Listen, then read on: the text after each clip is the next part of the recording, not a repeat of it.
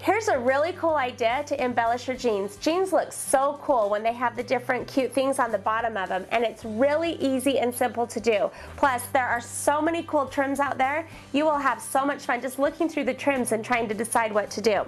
I have a cute pair of my daughter's jeans. They're cute and plain ordinary, but I found all this really cool trim that I'm going to put on the bottom of her jeans.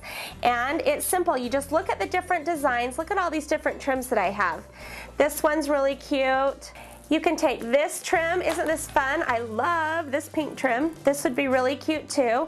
You can just play, mix and match them around, which ones you like. If you want to be a little more cheetah girl-ish, you can add on this funky fringe.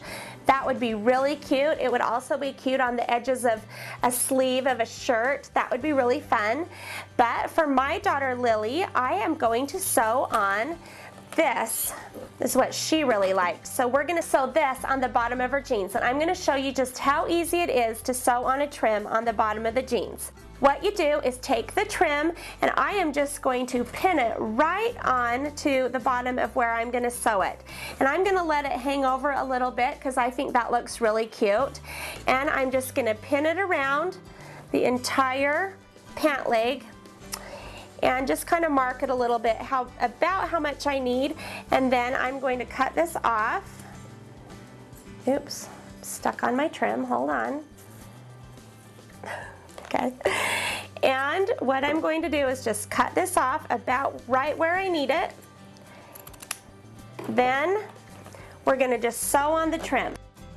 What I'm going to do is I'm going to put the trim in here, and I'm just going to go right around the top of the trim. Now, a good way to sew on trim is to use your zigzag stitch, and I'm going to program in my zigzag stitch right here. And it's going to go off one side and on the other side. So as I'm sewing, it's just doing a nice zigzag. And what I'm using is I'm just using this guide of this stitch that's already here, this cream stitch. I'm just sewing right on top of that stitch. And what I'm doing is just sewing right around with my zigzag stitch. And you kind of got to go up over the thick part.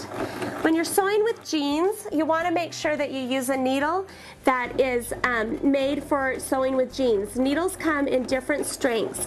Some needles are used with fine fabrics, and you want to make sure that if you're sewing with jeans that you have on a thicker fabric and a thicker needle, and you can tell how strong your needle is by the color at the top, and there's gauges on the needle packet, and it's just a lot easier to use if you have the right strength of needle.